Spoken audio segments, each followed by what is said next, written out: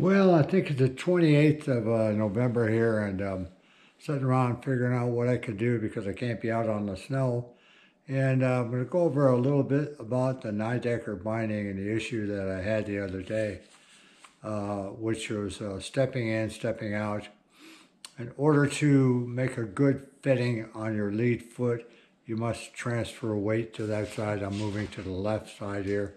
Stomp down. That allows me to have a light right foot, put it over, then I must move my body to the right, stomp down on it in order to get it fitting.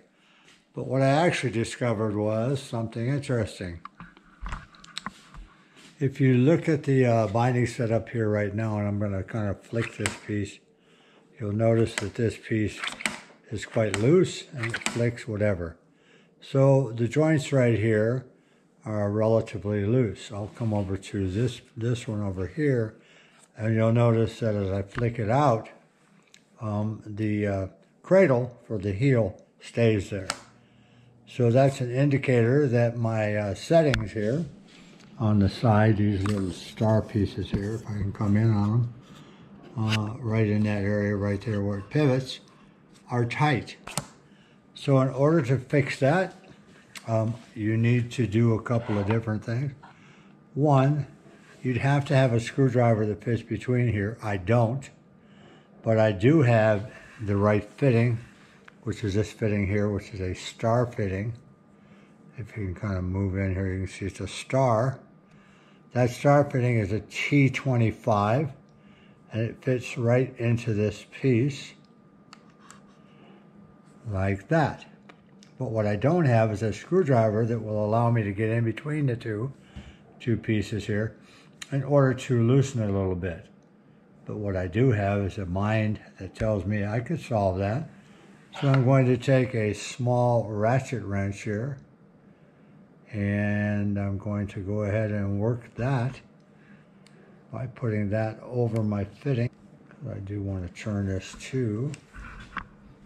Come on now, don't mess up the video. Left. So I can break that loose a little bit. I'll have to redo this part. Okay, so you can see the T25 fitting there and everything, and how that went. But I'm going to move over here to the binding really quick, to the system. And the two screws that are being used here are the two where the cradle is, and both sides of the screen there.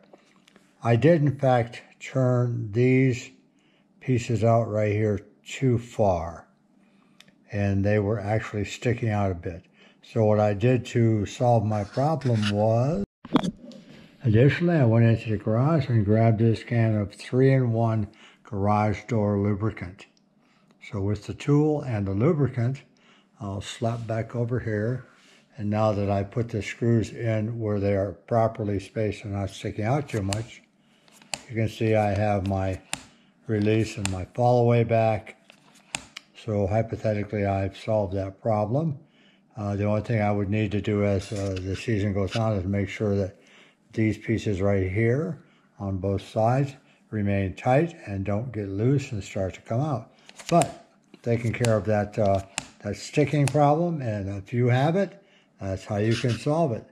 This goes to show you that when I check out gear, I'm going to check it out all the way. So anyhow, shred ahead. Thanks for joining us.